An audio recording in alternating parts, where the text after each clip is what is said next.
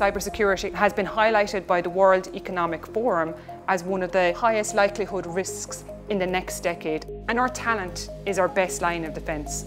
And Cyber Skills aims to address this challenge. Cyber Skills is a collaborative project involving the main universities and technological universities across Ireland involved in cybersecurity education. And together, we are going to address the urgent need for cybersecurity professionals nationally. We're going to create new courses that respond to industry needs, that are research informed.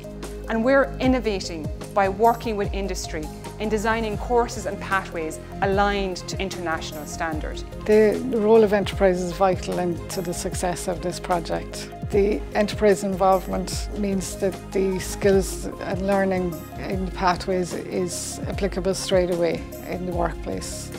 Cyber Skills, simply put, would not exist without the HCI Pillar 3 funding. And without this funding, we wouldn't have the ability to address an urgent scale national issue, which is basically cybersecurity talent.